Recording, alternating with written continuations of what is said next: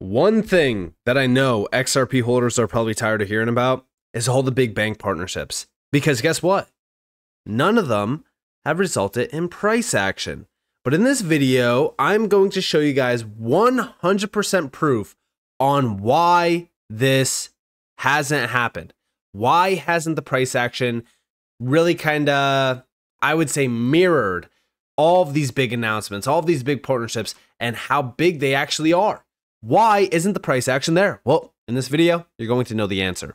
So with that being said, welcome to the channel, everyone. My name is Nick. For those that are new to the channel, hopefully by the end of this video, you do become a subscriber. If we take a quick look at Ripple's focus, it is still very well on banks. In fact, recently, Wrath of Kahneman did put out a post regarding Ripple.com website recently updated. With Medico, they've added BBVA and DZ Bank to the customer Chiron. Still no explicit rationale provided for who's on. Solutions reflect three clear prongs: payments, custody, and stablecoin. Interesting, banks are back on the menu. And yes, banks have always been on the menu. The problem is that a lot of people just kind of started to ignore banks. They didn't really care about the big banks.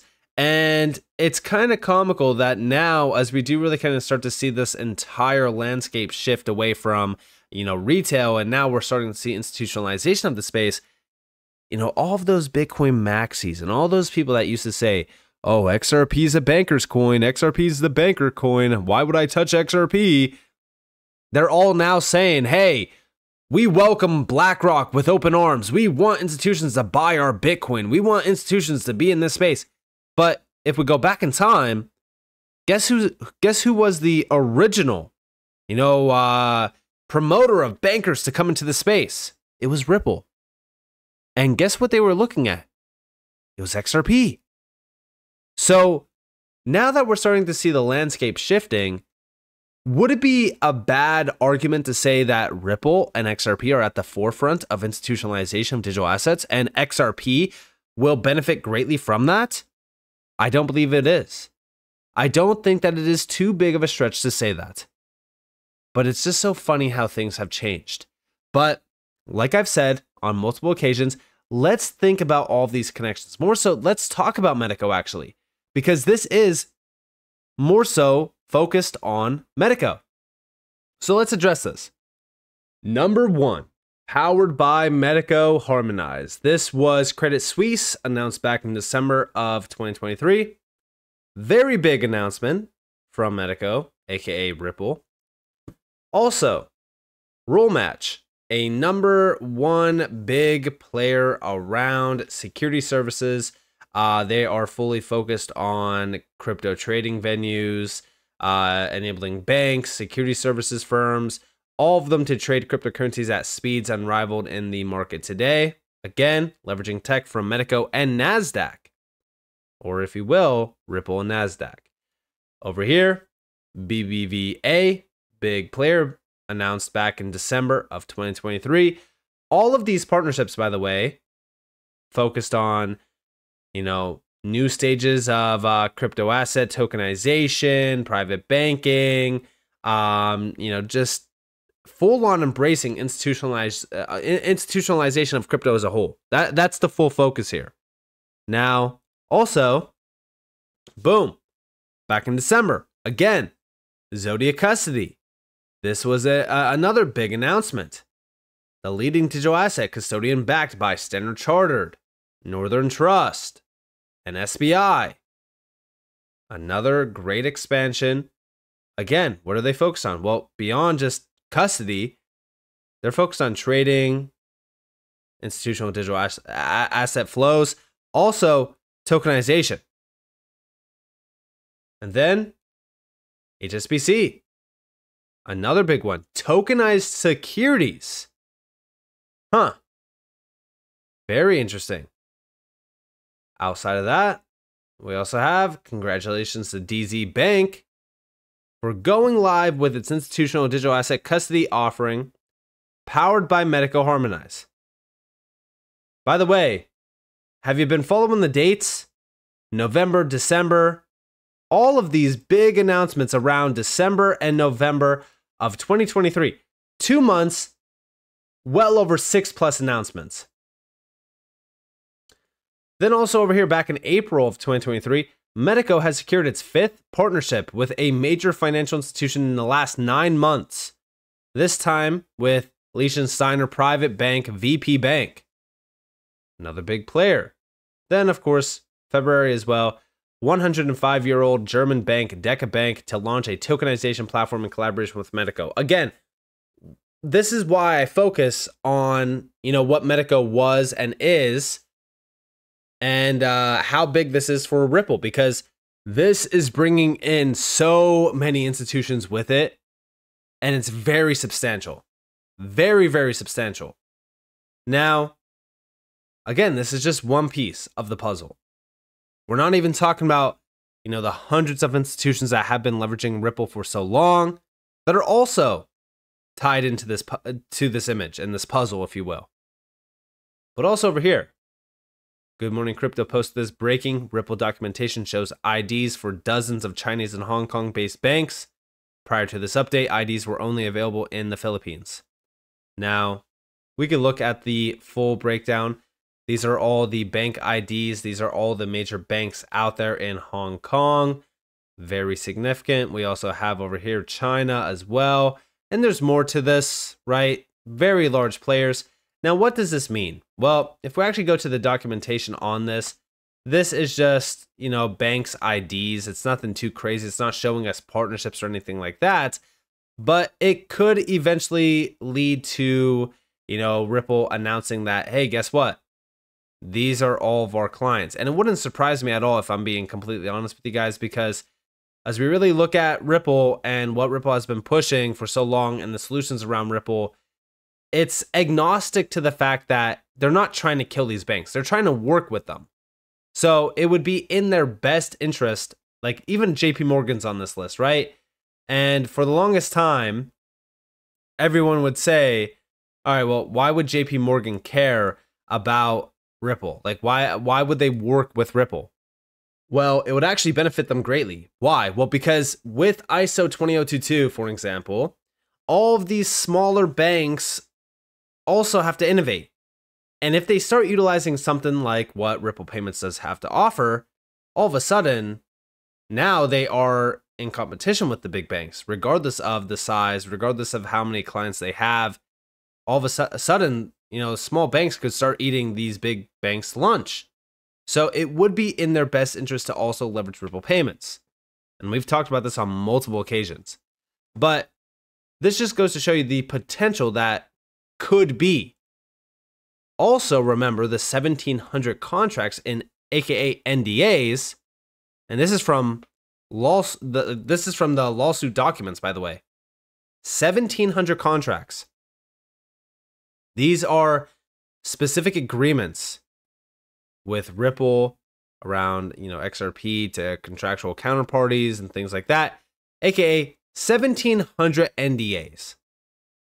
We don't know what number of that is partnerships. We don't know what number of that is, users or so. But that's very significant. But again, all of this, where's the value in it? When is it going to result in XRP's value? Well, we're going to get to that here in a second.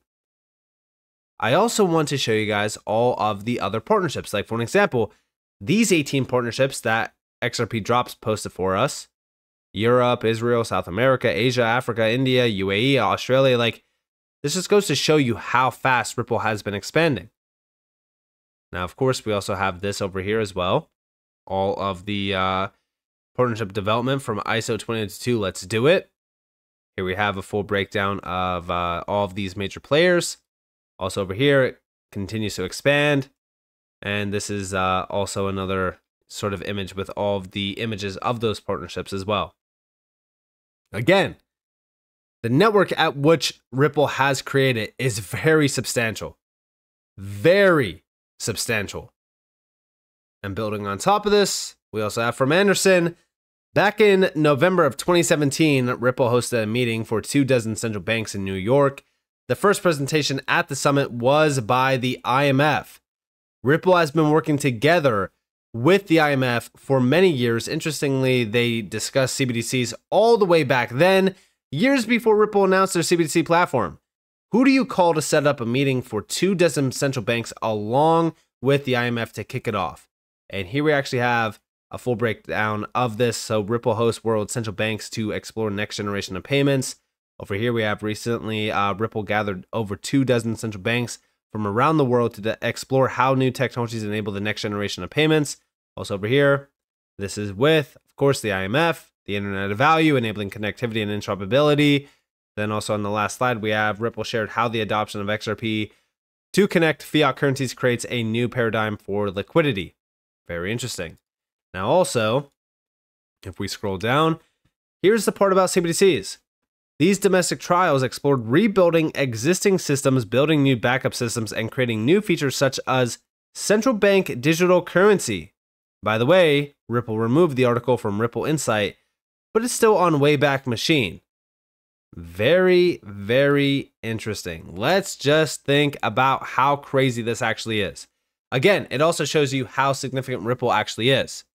Now, where's all the value in all of this? Well, recently Smokedog put out 2 posts, and this one is an exclusive Ripple Russia presentation that's been completely under the radar until now. In 2018, a confidential presentation was delivered on the state of cryptocurrencies and cross-border services. This took place at the Research Institute of World Economy and International Relations in Moscow, Russia. The presentation highlighted that after the financial collapse of 2008, a critical request was made. A request for a new approach to interbank cross-border transfers, and the first proposal for this innovative solution, Ripple. The significance of Ripple being mentioned in this context is profound. It reveals that even in the early stages of the cryptocurrency revolution, Ripple was recognized at high levels for its potential to transform the broken global financial system. Ripple is the solution. And here we have the full breakdown of this. We could see the era of crypto economics, new challenges and reg tech in the sphere. And here we have Research Institute of World Economy and International Relations named after. And then here we have the full breakdown of it. And then we have at the bottom, after the financial and economic crisis of 2008, a request for a new approach to interbank cross-border transfers began to be formed, Ripple FinTech System. And then they also do mention a few other ones, but Ripple was the first one mentioned. Now, building upon this, in the same presentation, major confirmation was given that all the major banks partnered with Ripple, including systemically important institutions like Santander, Bank of America, and Standard Chartered, and operating in test mode. That's the big thing to focus on here. If these major banks are still in the testing phase, it means they have not yet fully integrated Ripple's technology into their live day-to-day operations. This explains the lack of significant price movement for XRP despite its potential utility. Now, this is something that I've always told you guys. Yes, there is use going on, but it's not use in the way that everyone has been, touting it for so long. Live use case is not really there at scale at all. We are not there yet.